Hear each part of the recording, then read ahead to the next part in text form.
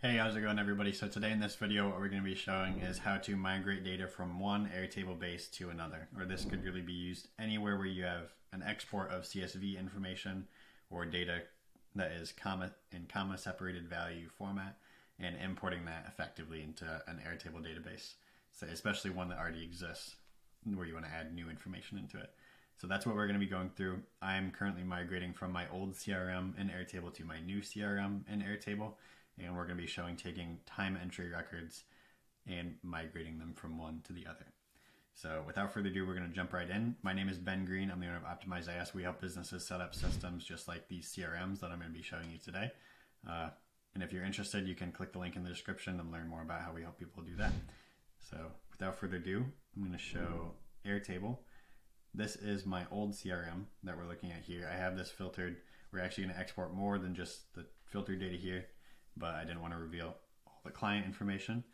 So we're going to be exporting all of this data from this database into a CSV, and then we're going to be importing that into the other one. So the data we have here, every record is a different time entry record from a tool called Toggle. You can see I do a lot of unfocused work or sales in this set of data. I have records in here going back like 2 or maybe 3 years, so it's a good amount of data. And I want to export it. So the first thing that I did in Airtable, and if you're not exporting out of Airtable, then you can kind of skip this part, but this is just me making sure I have the right data that I'm going to export. The first thing that I'm going to do is I'm going to make sure I have all the right fields. So these are all the fields in Airtable that I'm exporting. I've already went through these and unhid. So like if I wanted to bring in this field, I would unhide it from this and I would make it visible here in this report, because everything I'm going to export, it's only going to export what you see here. So it's only going to export the records and it's only going to export the fields that you see. And that's what we're going to do.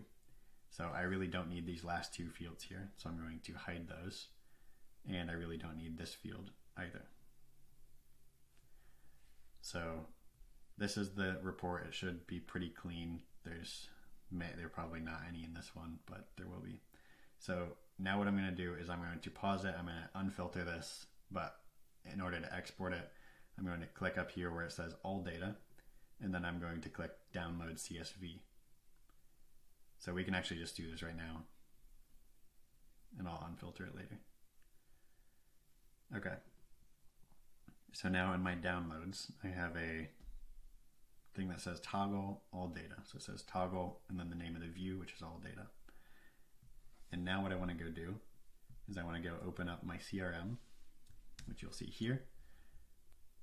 I'm going to collapse this view over here, these views, and I'm in my toggle table. So now there's a really useful way to import data into Airtable via CSV, and that is via an extension. So if you go up here in the top right and click extensions, you click add an extension, click on CSV import. That's one of the most popular ones that I use. Click add extension. So this is actually our first extension, which is exciting. So now when you open that up, and if you've already had it, maybe just go up to extensions and you see this one. I usually make this one full screen. On my desktop, in my downloads folder, I have that toggle all data.csv. I'm going to drag that and drop it right in here. Okay, so this says immediately, I think because we were on the toggle table, it's going to be defaulted to the toggle table. And then it's going to ask us to configure all of the fields. So over on the left, it has field mappings. So I'm going to go through these in a second. The only real one I want to make sure I do right now is where it says seconds. That should pull from actual minutes, unfortunately. And then task ID, I don't think I had brought in prior. Companies, I think that one should be brought in, which would be client name, project name, I think. And then afterwards, I will be checking the imported checkbox. But a few questions I usually get on this is, if you're looking to update a bunch of records, you could click this merge field here. So say I had outdated information and all of these time entries were actually updated and they already existed. Some of them existed, some of them didn't. I wanted to update them. Here I could click merge with existing records and update based on the task ID field.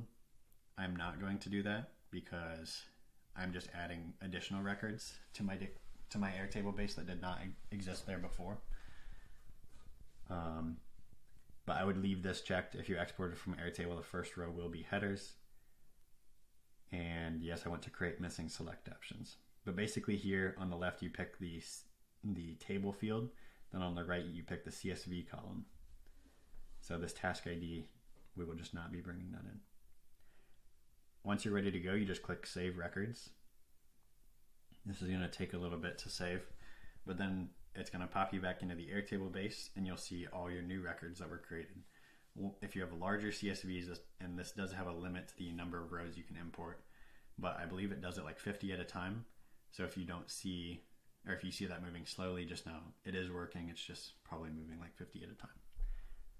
Sweet. So now I can see a bunch of new records were created. Easy way to see when these were, like which ones are new, is to add a field to your table that says created date and use the created time field type. So it's currently March 19th at 2:17 p.m. And so I know all of these down here were imported. And I just want to check this checkbox, copy it. So Command C, copy it. And then using some keyboard shortcuts, you can hold Command, hold Shift, and then hit the down arrow. And then Command V pastes it. So now all of these are imported. So that's how that works. And I will do a different, like I have a video on how to do a VLOOKUP automation. So here somewhere I have the project name. This in my old database held the company name. So when I import this, I want to run a VLOOKUP automation to go find the company that has this name and link it right here. So if you're interested in how to do that now after you import all this data, you don't want to process it one by one, and you want to link it to the right other table, you can watch this video here in the end screen and it'll show you how to do that VLOOKUP automation. Let me know in the comments if you have any questions, but hopefully this video solved your exporting CSVs and importing CSVs into Airtable. And now go watch that VLOOKUP automation script, or without a script. All right, I'll see you there. Thank you.